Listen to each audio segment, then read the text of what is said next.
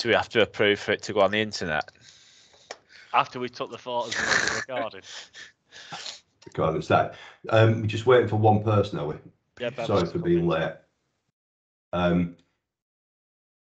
He's in, I think. When we did this last time, I think I did a little bit of just a brief intro. So this is the person search. I think we're going to be describing outlining how the person search feature works on timeware in the cloud. That's the purpose of this meeting. Yeah. I think the idea is that you guys, everyone's going to see this. Webby's not present, I don't think, is he? No. He's doing it again. But I'm going to post this on YouTube afterwards, and then anybody who misses it can catch up there. So, and over to who's going to go through this? Nathan, I'll do the talking, and Rich can do the showing. Okay. Do you want to share it now? Yeah, share it, Rich. Okay, so what's that stuff at the bottom, Rich? Can you get rid of that or not? What I'd like to say as well, because we're going to put this on the internet, can you log in, put the password in first before we share the screen, maybe? Do you think? Don't sign in yet, Rich. I want to show something. Okay. Okay. All right. Over to you guys. Okay. Yeah. So we've had a bit of feedback. I think Mike has spoken to a few customers, and there was a bit of feedback about how bright it was. So what we've done is we've introduced a new mode. So we've got light mode, dusk, and dark. So dusk really very similar to the light mode, but it's just toned down a little bit. So first of all, Rich, just jump in with light mode, just so we can remember what light mode looks like. Oh, sorry. I think that looks fantastic. Mm-hmm. So this is light mode. Yep. Brilliant. And if you just sign out, log back in with dusk. It's just slightly toned down, that's all.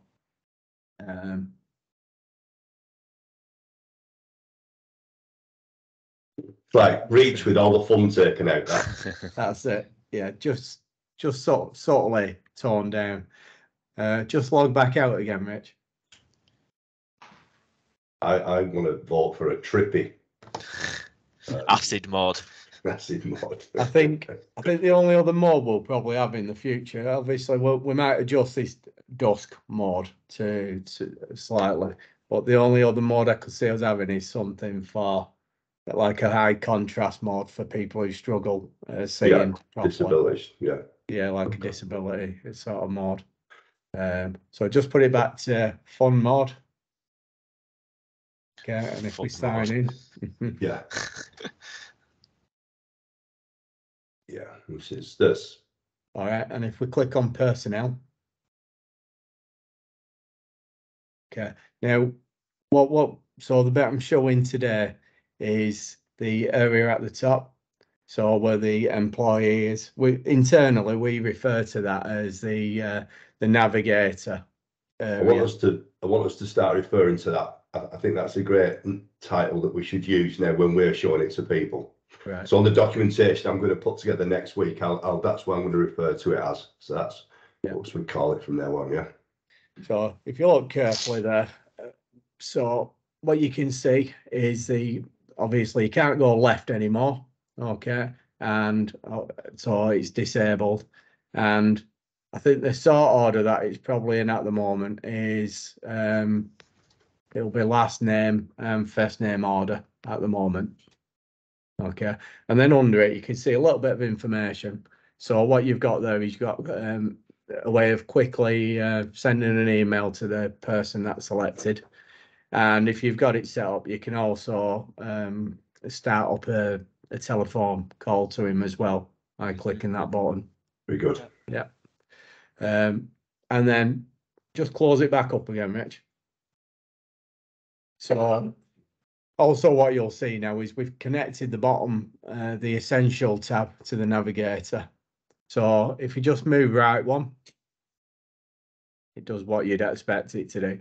And if you move left one, So back again. Yeah. So you can actually edit that information now and update it. So if it just add a couple of preferred pronouns in, Rich. Add another one.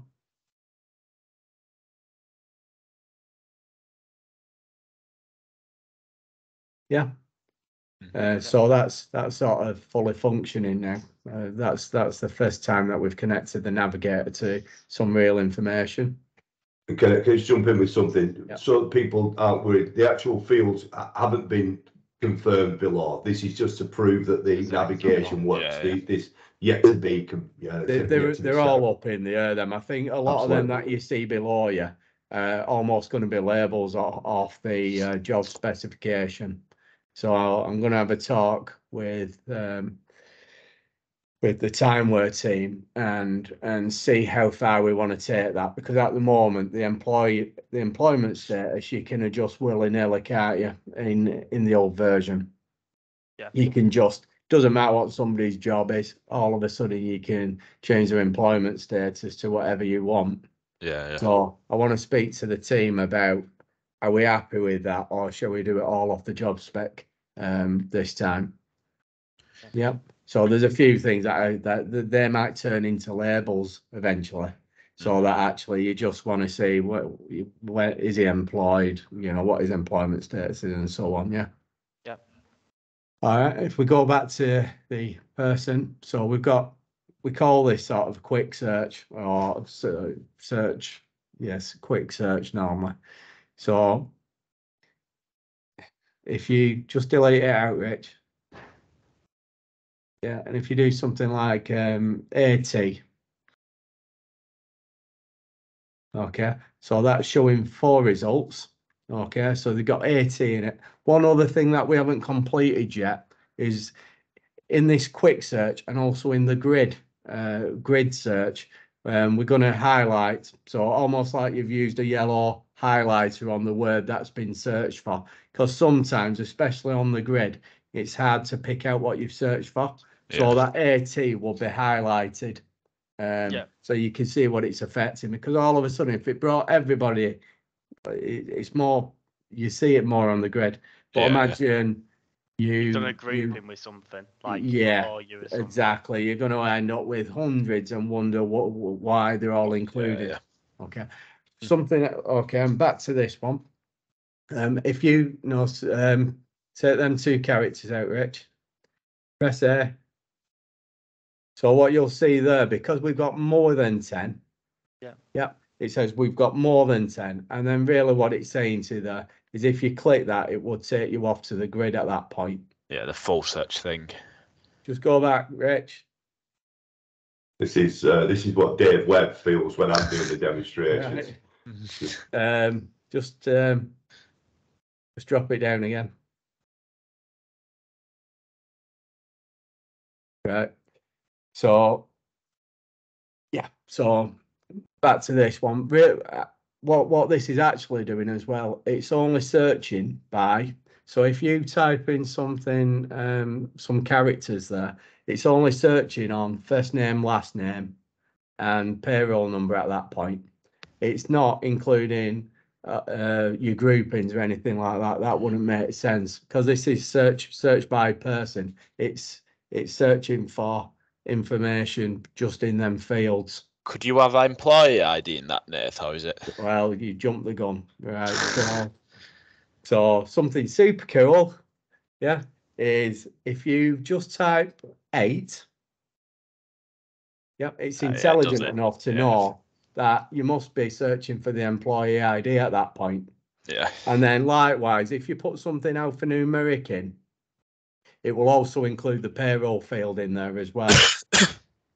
Yeah, so obviously payroll, it could have alphanumeric characters in. So then it starts looking in the payroll field as well.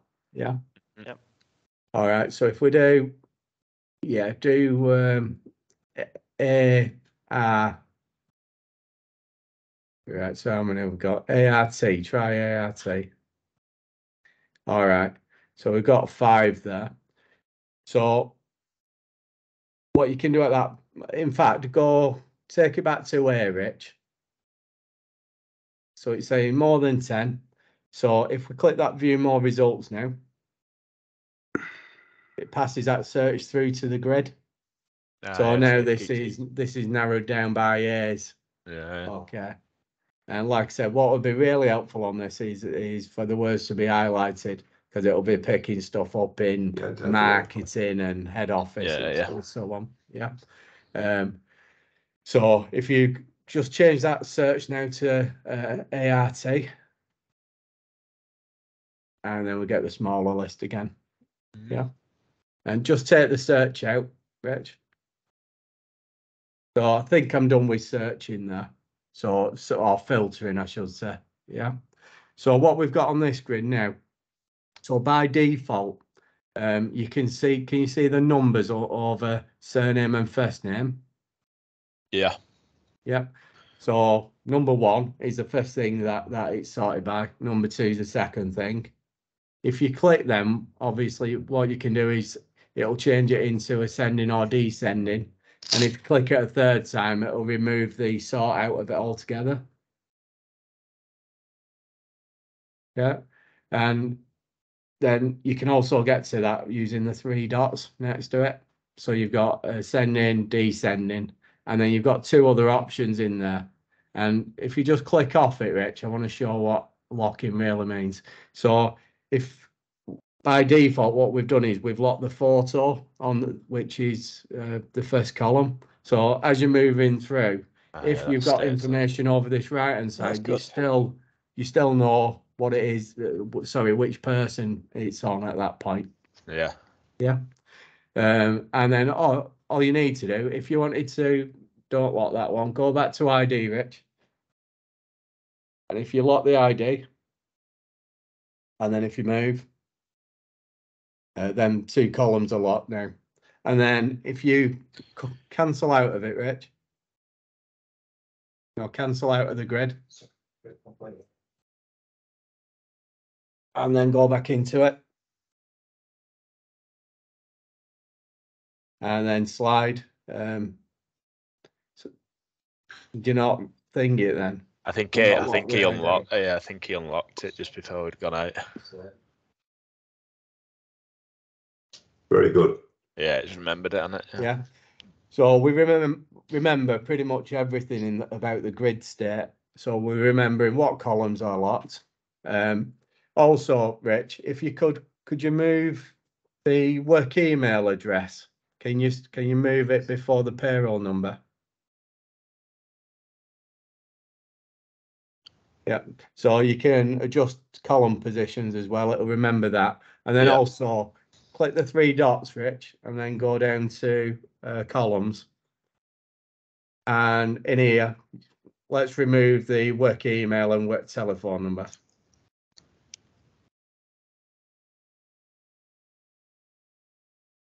Yeah, that's good, isn't it? And then they've gone, and again, it remembers the state of them as well. Is that Dave? Is all this cached like per device? No, it's cached. Yeah, it's cached. You're right, per device, per browser. Yeah. So these settings are stored in local storage. The reason why we've decided to do that is obviously if you're using different devices, you might want to hide certain information because it don't quite look right, or you might use a device in a slightly different way. So it's remembered against the device and not the user. Not the user. Can we just clarify something? I'm not jumping the gun here. The next and previous. Can you just explain again what order you're browsing through the list? Yeah. So we had 2 options. Okay, I'll tell you the way it works. Okay. So what it does is whatever you've sorted in this grid, yeah, the navigator picks that up. So the navigator will then move through surname and first name order. But if you wanted to sort this grid by payroll number, the navigator will then move through in payroll number order. Mm-hmm. Yeah, okay. Thanks. I just wanted to get that clarified. The reason why we did that, obviously, is we could have put an option hidden away somewhere, but I think it would have been overkill, and I think people wouldn't have used it. So now it's a bit more automatic. They might have to be told in a support call. They might say it'd be good if this navigator moved through in payroll order, but that's where you guys could say it's an easy one. That's just da da da da da. Yeah. What happens if you, do you know, would be that lock in there if you didn't lock Yeah. one what's at the start of the grid? Yeah, it's quite cool, really. Does it still work? It Yeah. flows through, yeah. Does So just do that, Rich. Lock the organisation, and then move, Cheers. and then it finds its place, and then back again. Yeah, that's good, isn't it? Yeah. I got a question, so if that's all right. And then just take the search out, Rich.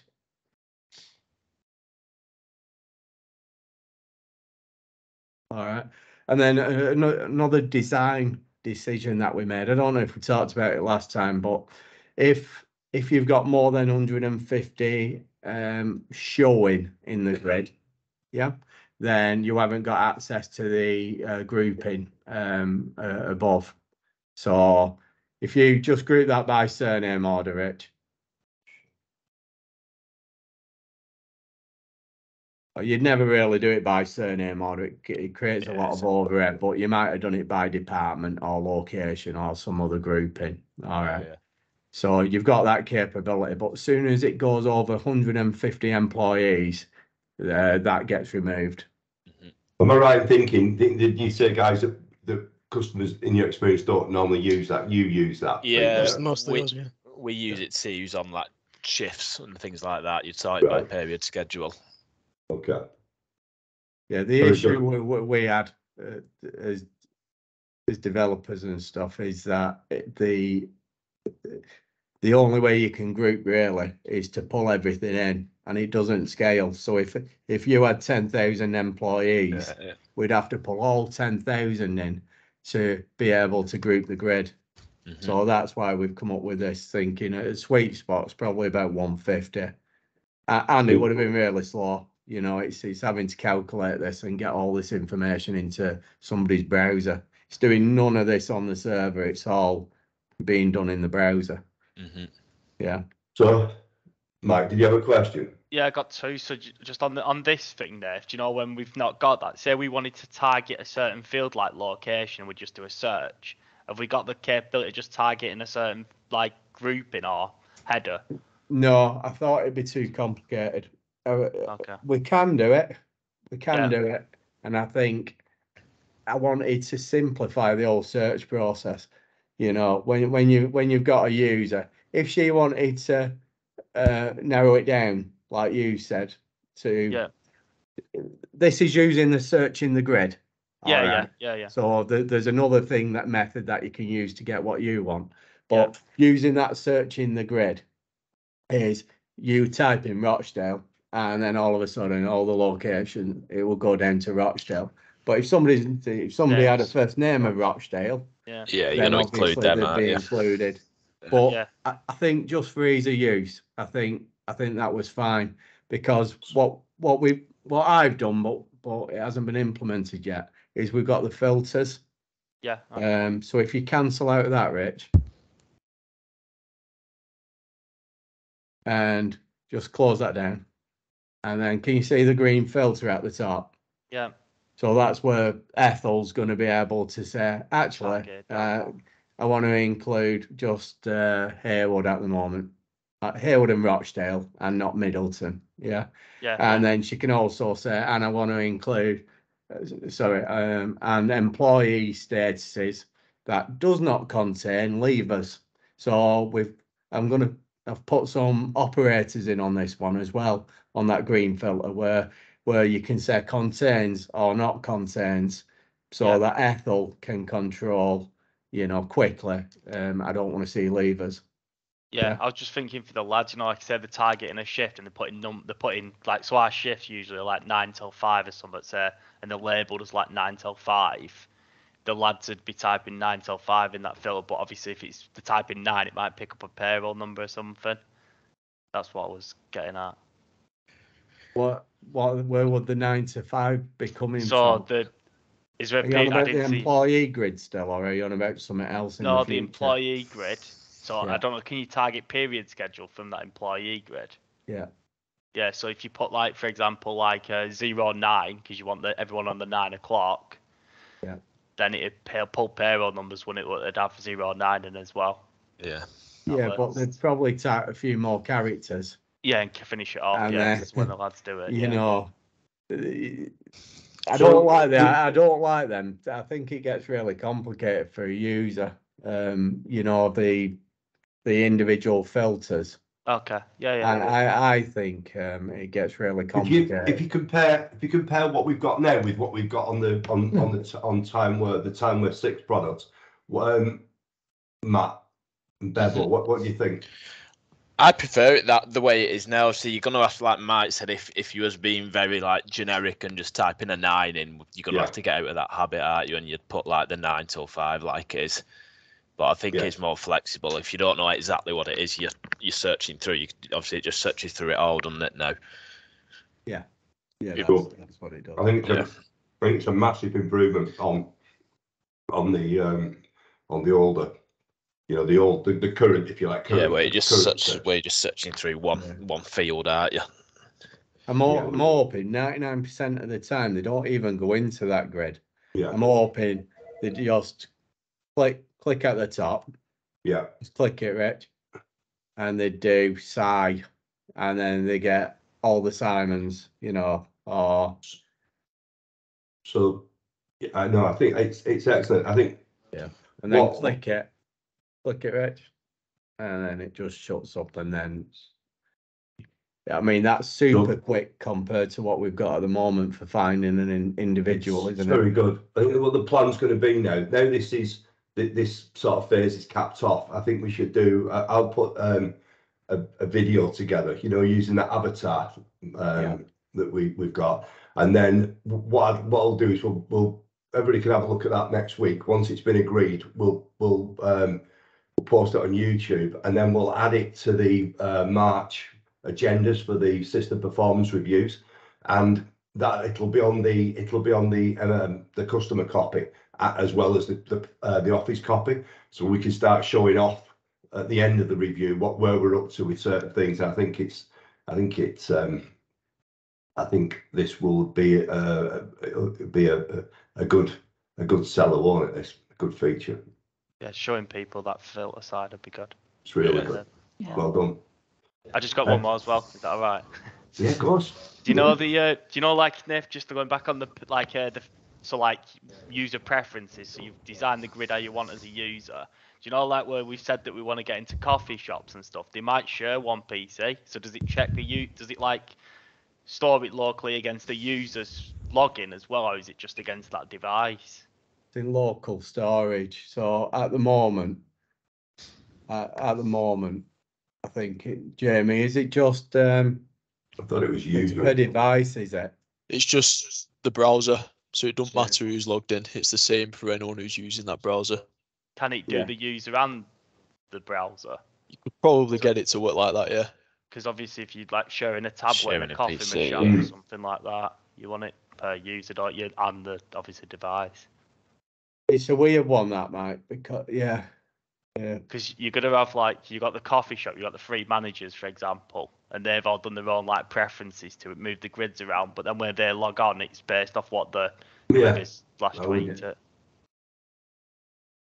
Yeah, it's okay. It's a valid point. That'd have to be taught. Yeah, obviously, if they had their own user accounts on that same PC and they signed in, then they get their own, then, wouldn't they? Yeah, if it was their own PC, it's a tablet though, isn't it? Maybe or something like that. I don't know. Yeah, no, it's not a bad idea.